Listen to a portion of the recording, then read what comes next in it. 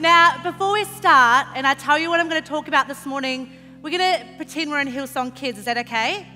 So if we were in Hillsong Kids, I would say, point to the person next to you and say, you are amazing. And then I would say, point to the person on the other side and say, you are amazing. And then obviously point to yourself and say, I am amazing.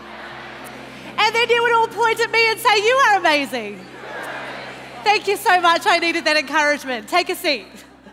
How are you guys? Good to see you. They're going to be helping me out a little bit this morning, but the thought that I'm bringing this morning is really simple. And it is imagine what God can do through us. Imagine what God could do through me. What God could do through you, through our online community. Imagine what God could do through these legends right here so much. Through our mums, our dads, our grandmas, our grandpas, our heroes of the faith. Every single person in this room. Imagine what God can do through you. And for those online, imagine what God can do through you. I'm sure that this room is full of story after story of how somewhere along the line we've imagined, how could God use me? There's thoughts in this room, dreams in this room, ideas in this room, things that you've pursued. I'm hoping I can take you on a journey this morning through my life story on how I imagine what God could do through me. My name's Becky. As I said, I'm a Hillsong Kids pastor. I've been doing Hillsong Kids for 22 years. I definitely deserve a medal. And I've been a Hillsong Kids pastor for 20 years, and I honestly could not imagine doing anything else. It is my grace zone. It's what I was put on the earth for. Never in a million years would I have imagined I'd be a kids pastor. But this is what God imagined. I am what God imagined. And you are what God imagined. And He is going to do such amazing things through you. And I can't believe I get to serve the generations in the house. And, the Hills campus is really important to me. I came here in 2001 with my husband as a bright-eyed, bushy-tailed college student. This was the place. This Hills campus, this was the place that showed me that anything was possible, to lean into God. This was the campus that caused me to start coming alive on the inside out, that caused me to start dreaming, that caused me to believe that maybe I could imagine that God could do something through me. So when it comes to my life story, and when I think of when I was younger, I grew up in a home that sadly was chaotic, was dramatic. There was things happening that children shouldn't have to experience, but that was my childhood. But somehow, like it baffles me when I look back and I see this goodness thread of God and the Holy Spirit and Jesus at work in my life. Somehow, even though I was growing up in this home that wasn't redeemed, somehow I kept finding myself in the house of God. People were just always picking me and my sister up and taking us to church. And then friends would invite me to church. And then when I was 8 and my sister was 7, we'd walk in the dark every Thursday night to a local kids club and they would teach us about Jesus. And then I think of, it just blows my mind. And, I would go to my grandma's house every school holidays who loved Jesus so much. So every school holidays I couldn't wait to learn something more about Jesus. And that my grandma would tell me and play worship and teach me from the Bible and tell me Bible stories. And I'm so grateful for my grandma who loved Jesus and taught me how to love Jesus. As I grew in the things of God as a young girl, I think I imagined more, how would God use my friends? How was God going to use all the people around me and not use me? Because God knew what was happening in my home. God knew the things that had happened to me. How could He possibly see Becky fine at the time? How could He possibly see me and want to use me? I knew He wanted to be my friend, but was that as far as it went? Could I really imagine that God could use me?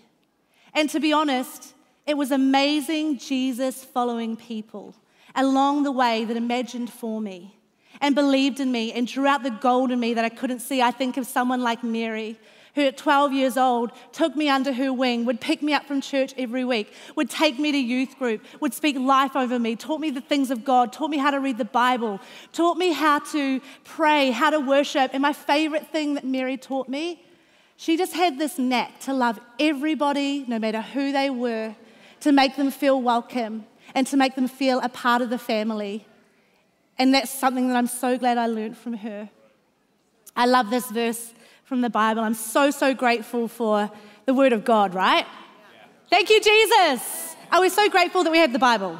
Yes, we are. With promise after promise after promise that we can build our lives on, that can help us to imagine. I love this verse here. God has given each of you a gift from his great variety of spiritual gifts. I love that so much. I love that there's a variety, that you can do what I can't do and I can do what you can't do.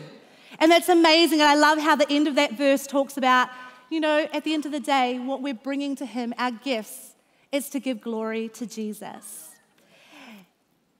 And, as I started to grow, I became a teenager, a young adult, I realized, oh wait, maybe God is going to use me. He's using my friends and some of the people that I know, so maybe he will use me. Maybe he does have a plan for me. And that I can imagine that God can use me despite my story, despite my childhood, despite my journey and the things that I'd been through. And my journey of imagining began. I couldn't conceive it. I couldn't imagine that it would come true, but I thought, I'm going to step out of the boat and I'm going to imagine a little bit. Does that sound like a good idea? It does. And it led me to ask the question, what's in my hand?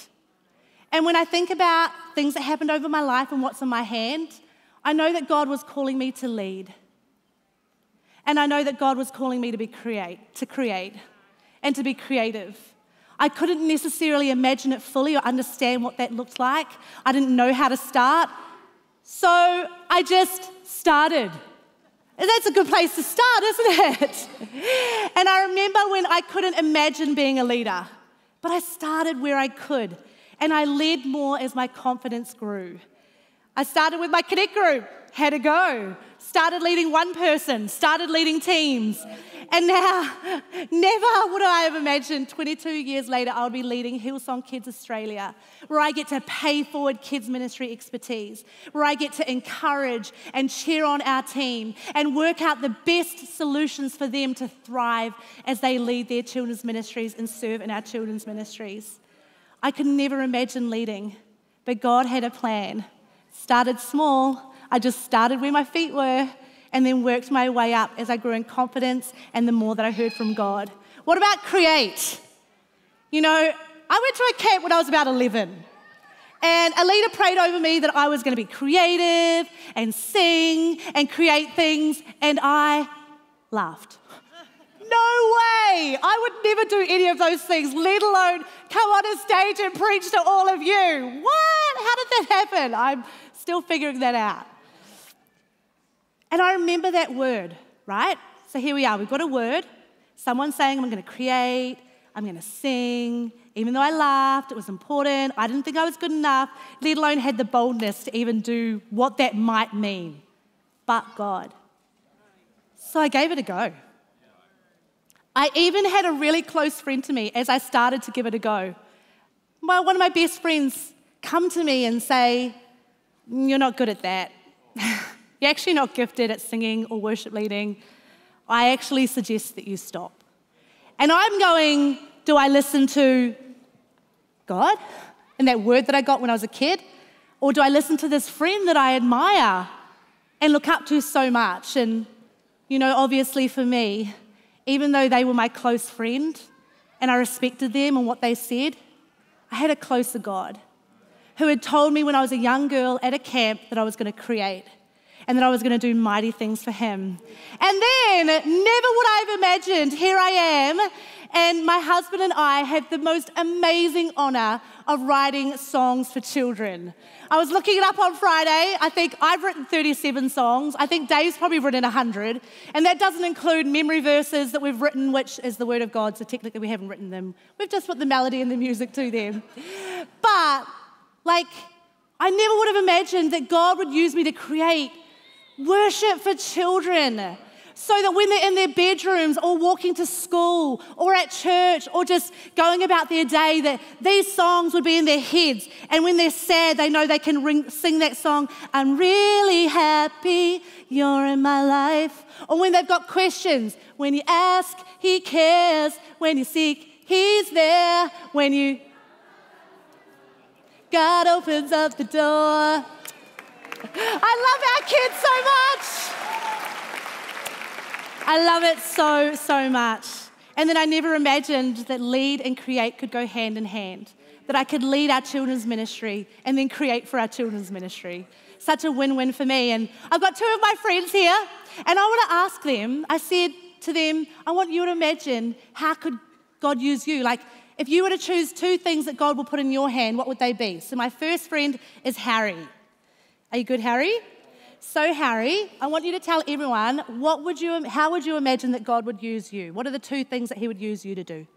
I imagine God can use me to bring joy and care to others. And you told me it's because you love making people laugh? Yeah. And you really like caring for people. So show everyone your hands and what God has written in your hands. God is calling Harry to bring joy and to care. And then we've got my amazing friend over here, Yolanda, and we had a good little chat about what God's calling you to do. And so what's the first thing, if you could imagine how God was going to use you, what was the first thing you came up with?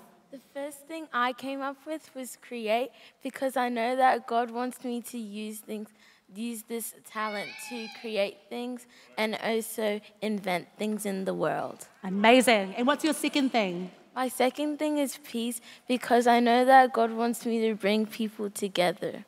So beautiful. Why don't you show everyone your hands? So how powerful is that?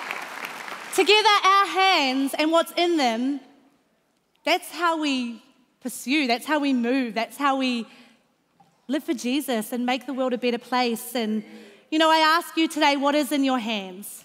What is deep in your heart? And I love this question that I heard a few years ago. What lights you up? Ask yourself that question. This is what lights me up.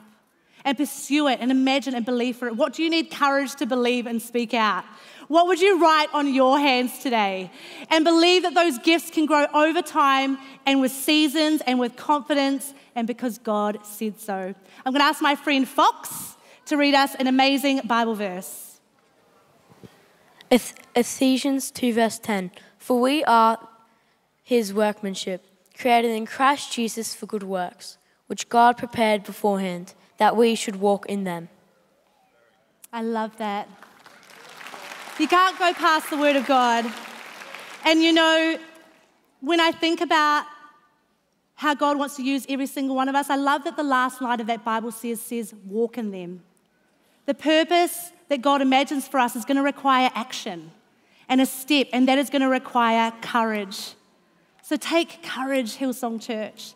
Take courage, Hillsong kids, Hillsong youth. And, you know, isn't it so backwards that so many of us live by our couldn'ts and wouldn'ts?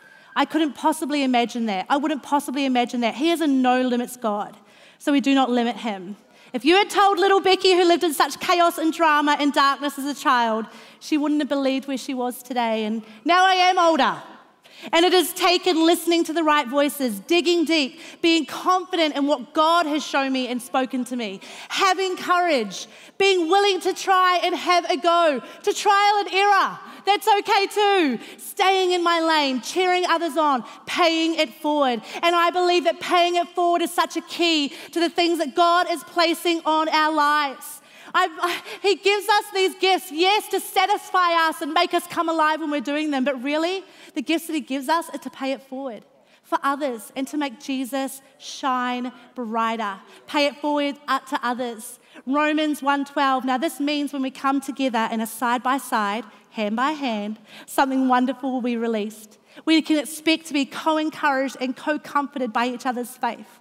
If I think about pay it forward experts, I think of people like Matt and Joe Garrett, who when my husband and I first came to the Hills campus, they showed us their gifts of welcome, building God's house, loving people, keeping things simple. I think of a person like Julia who showed me leadership, wisdom, how to be a woman in ministry, how to put Jesus first. And then I can't finish my message, which I'm about to, without acknowledging my husband, who's the biggest pay it forward expert ever and who is the biggest Imagineer there is, who has always encouraged me as a woman in ministry, as a person to believe and to imagine what God can do through me. So pay forward the gold in you, the wisdom in you, the gifts in you.